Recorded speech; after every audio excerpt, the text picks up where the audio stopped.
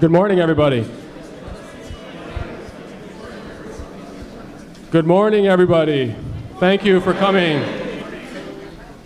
I am absolutely thrilled to be here, and looking out at all your smiling faces to me is just a wonderful thing. And before I get going, obviously I want to say thank you to everybody who came, but I also want to make a point of thanking everybody who had a role in organizing this. First and foremost would be Alicia Gibb and Aya here, who have been just a force of nature getting this thing pulled together, so thank you.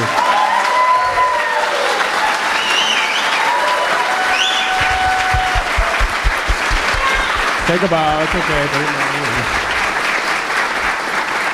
Well, thank you very much. I'd also like to thank all the companies that have been involved, everybody from Maker Faire, iBeam, Creative Commons, Little Bits, and all the volunteers who are running around here with wearing shirts and doing stuff. It's been a huge effort, and I think you'll see the results of those efforts today. But I'd like to just point out one thing, which is this event is really about you guys. It's not about the people up on stage, and I have a request, which I'll make in a minute, but I want to tell a story first. I want to tell you how I got here, because I got here as a result of the community. And the reason I'm here in large measure is because of a couple of people in the audience. And back in 2006, before I started Bug Labs, I was thinking about what the possibilities were. And I read a book by a gentleman by the name of Professor Eric von Hippel. Eric, where are you? I know you're here somewhere. There he is back there.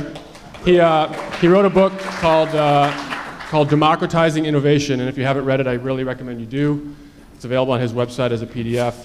It's a fantastic book about the power of giving control to the users of things, and specifically the producers of, the consumers of physical goods, not digital goods. So that really got me thinking. And then the other thing that happened was that Dale Dougherty and Phil Terone came out with Make Magazine, which was another just earth-changing thing for me because I grew up with Popular Science. How many people remember that magazine? All right, so I know how old you are. It was Popular Science and Heathkits for me. And that also got me thinking that, hey, I wasn't alone in wanting to have more control over the physical things in my life. And so the point of that story is that the reason I'm here is because of these people. And the request I would make of you is that as you learn and gather information about what's going on in the world of open hardware today, you go out and inspire a bunch of people so we can continue to grow this. Because I would love to have this all come together again next year and have 10 times as many people, although I know you guys probably don't want to organize that one. But that's the request, and I think it would be a huge success if we even do a little bit of that. So please enjoy the conference, have fun, ask a lot of questions, do a lot of participation, and more than anything, take the word and spread the word. But what I'd also like to do now is introduce Aya, who also is a big part of this, and she's also going to welcome you.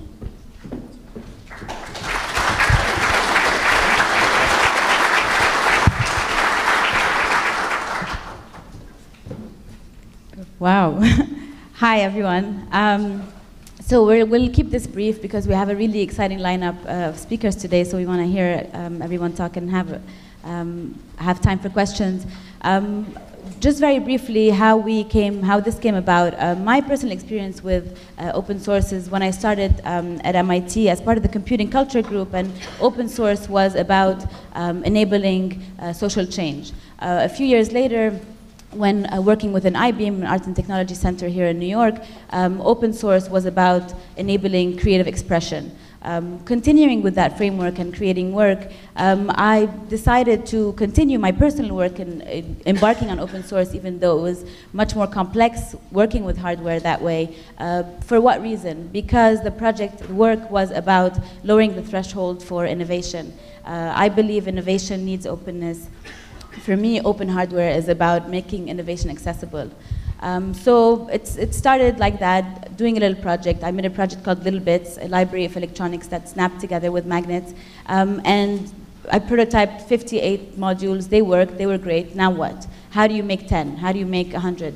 How do you make 1,000? How do you make 10,000? How do you get a manufacturer to accept to manufacture something for less than 500,000 parts? How do you sell them? Where do you sell them? All these very big questions that I started to gather a group of advisors around me to help me think about, and then I noticed that a lot of my peers were going through the same process as well. a lot of us were going through the same questions, coming at them from different angles. The same goes for Bug Labs, who are coming at it from sort of more the corporate world and having corporate partners. We have all these questions. We have common goals. We just don't know how to go about them. We're lucky to have with us today some of the biggest leaders in the field that have figured out a lot of these questions. I don't think anybody has all the answers yet.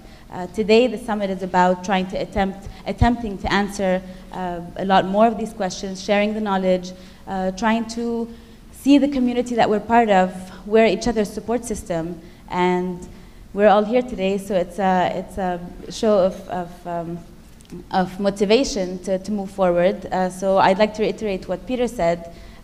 Please take your time, think about the things that we're saying, or the panelists are saying, the speakers, ask questions. You can go on Twitter and post questions there. We have volunteers that are looking at it and are going to post the questions to the speakers, etc. And other than that, we hope you have a really good time, and thanks for coming.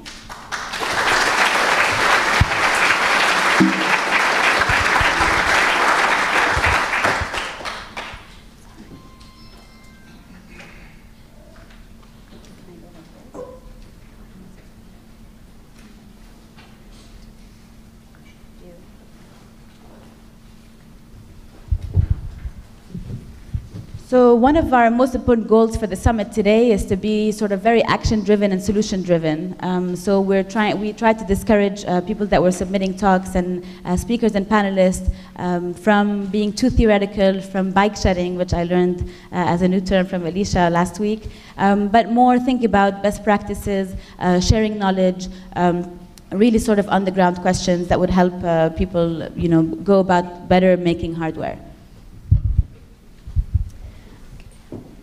So at this time, we had wanted to introduce Tom Igo, who's a referee. However, he is stuck in traffic. So when he gets here, we'll introduce him again. But just to let him know, let you all know, that as a referee, he's going to be keeping our time for the speakers, and he's also going to hop in and, just like in soccer, give a red or yellow card if the discussions get too heated or too far off track. So please do respect his decisions. Sorry, I'm messing up right now.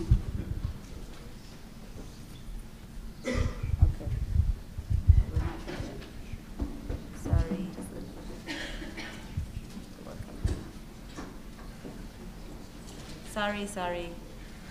Something had to happen.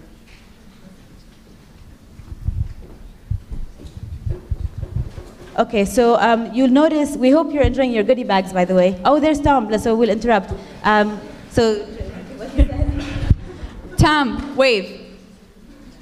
Oh my God, Tom Igo, people. So he's... So in his hand, you'll see the red and yellow cards. And so we're hoping that, we have a little bit of fun with this, with referee, but also to keep this really on track, and as he's been told and you've been told. So with no further ado, there he is. We hope you're enjoying your goodie bags. Thank you for all the sponsors for donating little goodies for the bags. In the bags as well, you'll find a copy of the Open Hardware Definition Draft 0.3.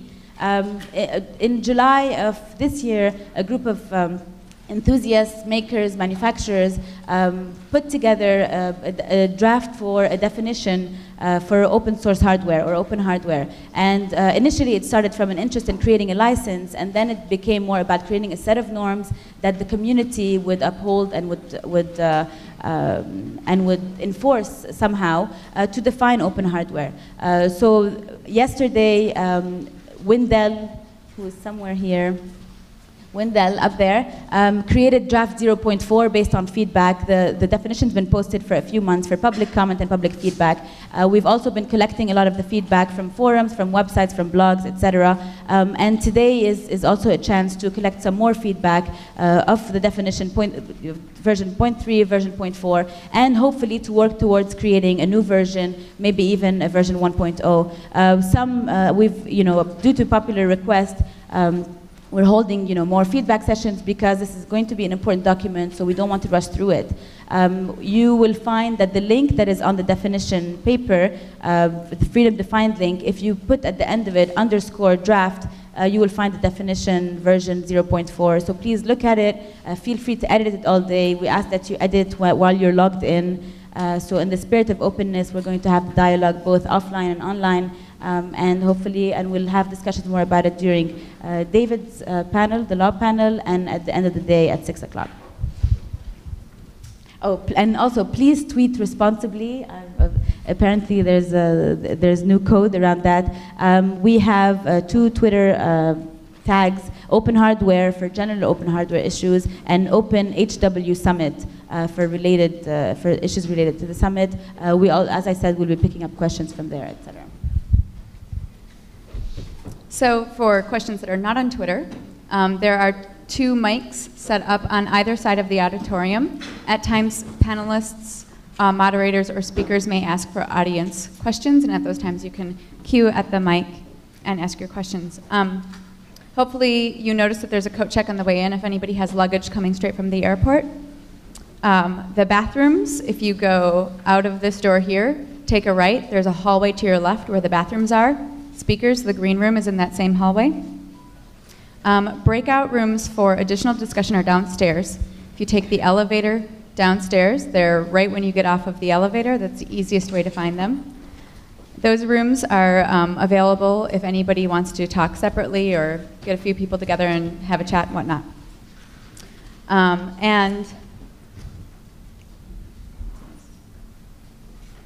Some volunteers are wearing some open hardware shirts. There might not be a whole lot around, but Matt Challerton is right up there. You can see him. He's got a beautiful shirt on.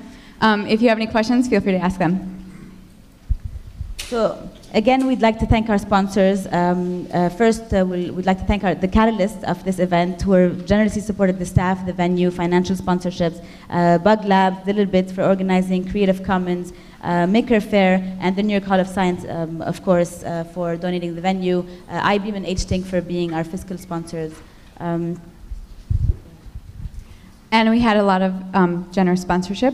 Here's the companies which sponsored: Spark Fun, Evil Mad Scientist, Seed Studio, Element 14, Switch Science, Arduino, Umlaut, WizNet Technology, Pitney Bowes, Circuit Co., DIY Drones, Dangerous Prototypes, Adafruit, Parallax, Beagleboard, and other contributors were Gromel Design, Water Electronics, Hacked Gadgets, Wayne and Lane, Tronic Stuff, Special Computing, Sentai, Rachel Electronics, South Florida Makers Group, Overflow Studio, Electronics is Fun, Electronic Hobbyist, Think Geek, Yako Tanabe, Armin Sidharth, and John Fries. It's quite a list.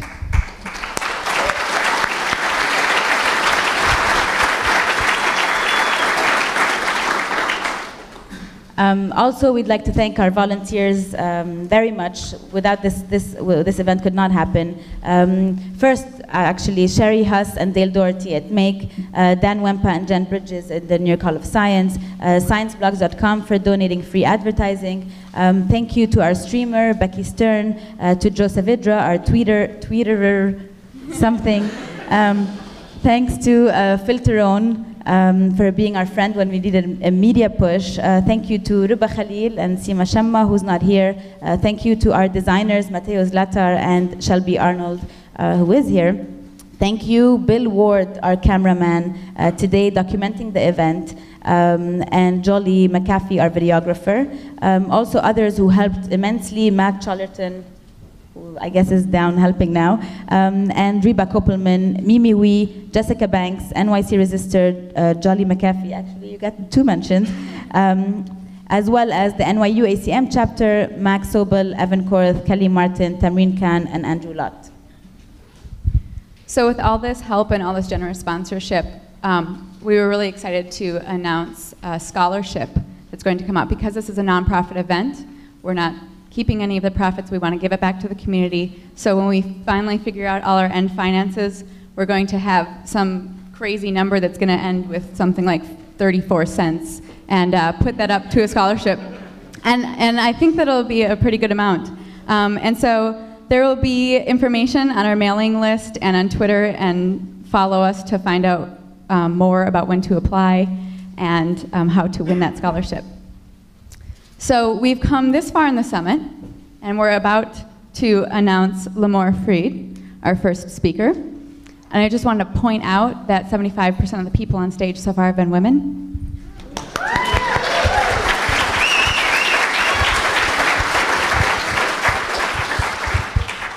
So this is not biased at all, but we would like to particularly encourage women, young women, girls, ladies to enter this field more. I heard the statistic once, I couldn't find it again when I needed it, of course, that at age 8, girls and boys are equally interested in science and technology, and after a few years the number drops to a quarter or even, and then less after that. So we are very, very proud to be introducing Limor, who has been a leader in the field. I'm going to read the little snippet that we have from her. Limor is the founder of Adafruit Industry, or Lady Ada, a New York City-based electronic company. Limor recently received the Electronic Freedom Foundation's Pioneer Award for her work in open source hardware. So please, everybody, help us welcome Limor Fried.